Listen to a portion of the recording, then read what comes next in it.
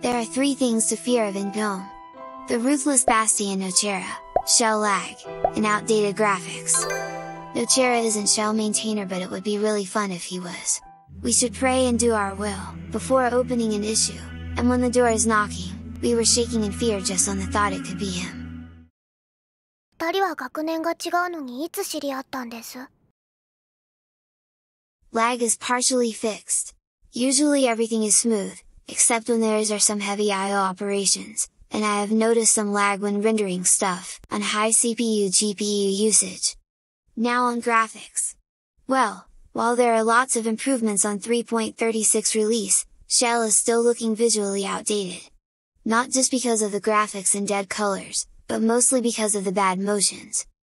But this video is about a new animation that really shows how things should everywhere be, and I'm telling you already you're gonna love it. So again, GNOME new lock screen, and as I told you on my last video, there are going to come some more changes, and here they are.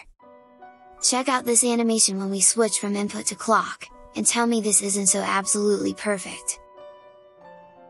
Another change is the arrow button to switch to GDM user logins, was moved to the right bottom of the screen. And I can't show you this, but on GDM this is the place we now pick sessions, and anyway, altogether looks nice and consistent.